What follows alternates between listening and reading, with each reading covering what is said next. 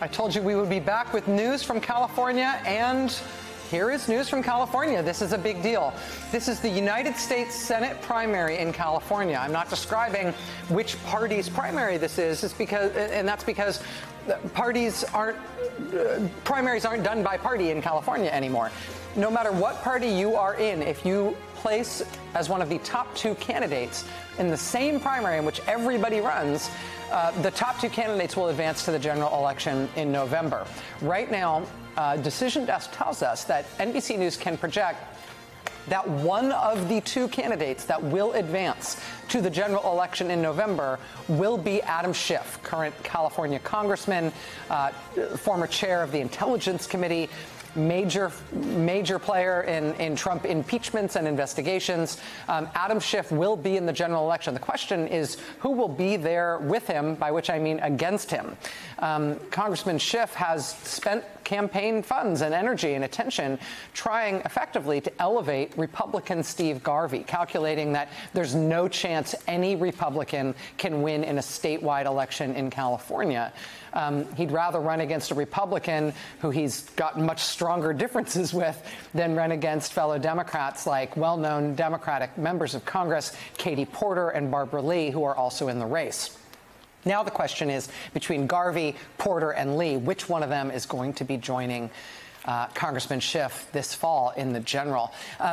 Steve, we're absorbing that call. That's interesting and important in the California Senate primary. Can you tell us anything about how we learned that or what else we should be watching for in terms of who's going to get that number 2 slot? Yeah, I mean, like I said, it comes in pretty fast and furious this hour in California. And what's clear is, first of all, I mean, just look, the margin here for Schiff, if 17% of the statewide vote is now counted in California, and look at that margin for Schiff. It's almost 80,000 votes ahead of Steve Garvey.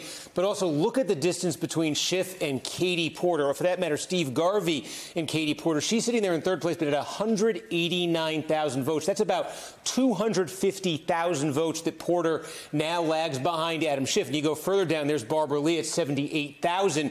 You know, she's about 350,000 votes behind Adam Schiff. It's right now the geographical breadth of that strong Schiff performance, because California is such a big state, some very distinct regions. But I mean, just start here in Southern California. We showed you Orange County to start the night. This is where Katie, you know, we're not sure if this is Katie Porter's, how much of Katie Porter's district is here, but her district is based in part in Orange County, and there's Schiff leading her there even in what should be Katie Porter's really best part of the state. And we're waiting on Los Angeles County, as you just heard from that report from Gotti.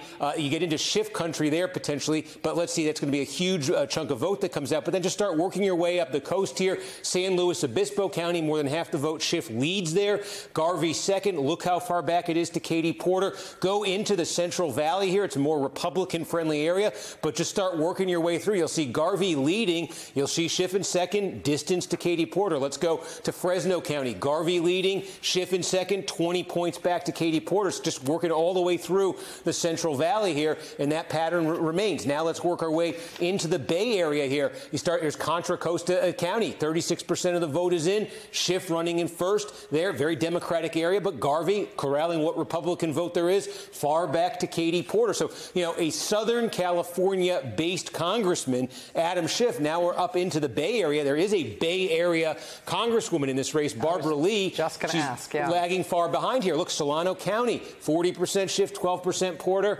There's Barbara Lee at 10%.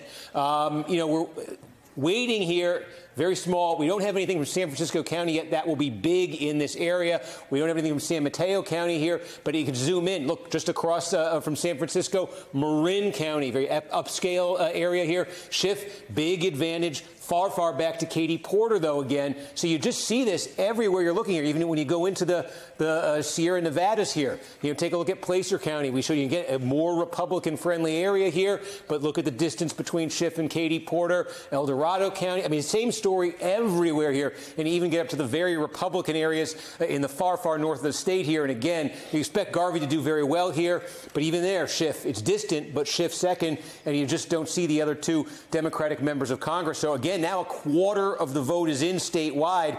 this lead that Schiff there it is. You see the I've second got to check interrupt mark. you, Steve. Sorry. NBC News has now made a projection as to who the second candidate will be in the November general election against Adam Schiff, and it will be Republican Steve Garvey, the baseball player who hasn't run much of a campaign at all, was elevated within the Republican field, such as it is, by Adam Schiff, effectively singling him out as the candidate that he most wanted to run against in the November election. NBC now projects that the two top finishing candidates in the nonpartisan U.S. Senate primary in California will indeed be Adam Schiff and Steve Garvey. Just a remarkable result there. Steve, I don't want to let you go too far away from what you were just doing, and I have a special request if you don't mind.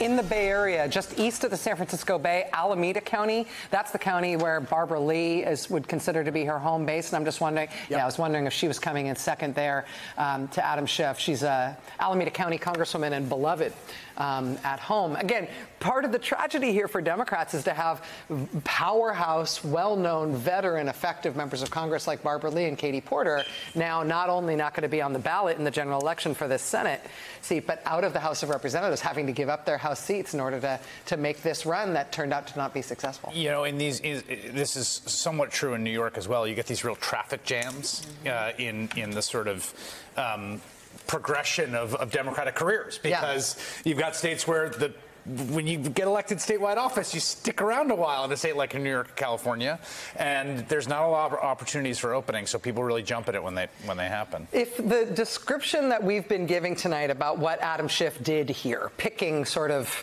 who he considers, I think, to be an unelectable Republican candidate to elevate during the primary to try to get that Republican into the general election. If that strategy sounds familiar to you, it's because you know the former Democratic senator from Missouri, Claire McCaskill, who famously pulled off that caper in one of her own successful bids for the United States Senate. She joins us now along with Obama White House Communications Director Jen Palmieri. Both of these women are co-hosts of the MSNBC podcast, How to Win 2024, and they both know how.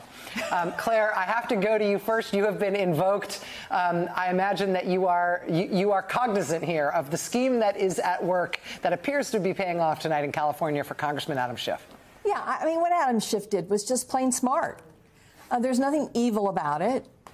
He knew that Garvey was the preferred opponent. For one thing, it's no fun to attack Democrats. A little bit different than my situation. In fact, it's relatively risk-free for the values, I think, that all three of the Democratic candidates in this race shared.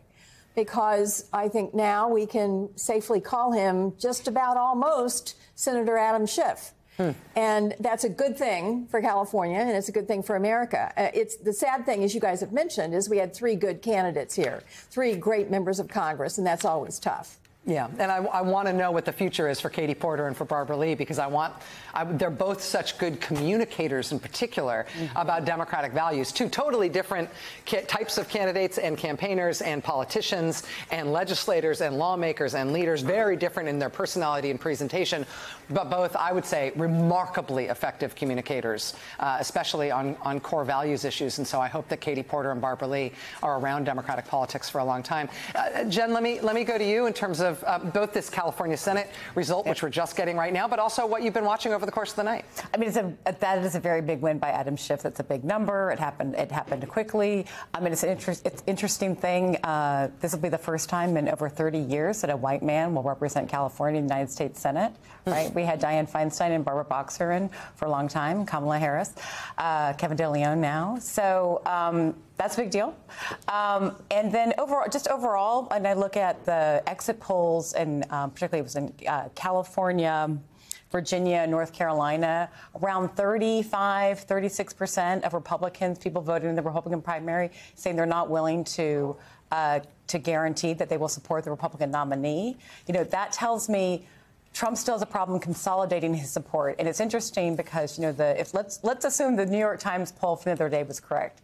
That said that Trump was getting 93% of the vote that he had in 2020, yet still people voting, somewhere between 20 and 40% of people voting in the Republican primary are not voting for him. So who are those people? Maybe they're independents, but they're people that are open to voting for Joe Biden. So I feel I'm coming out of this sort of primary season feeling more optimistic about Biden's room to grow and Trump hitting some kind of ceiling. Jen, I have to give you the opportunity to say California Senator Alex Padilla, because Kevin De Leon ran for it but didn't get it. Thank you so much, Senator Alex Padilla. Yes, I knew you would want to say that, and I wanted to give you a chance before we got too far down the road. Oh, that's so nice of you.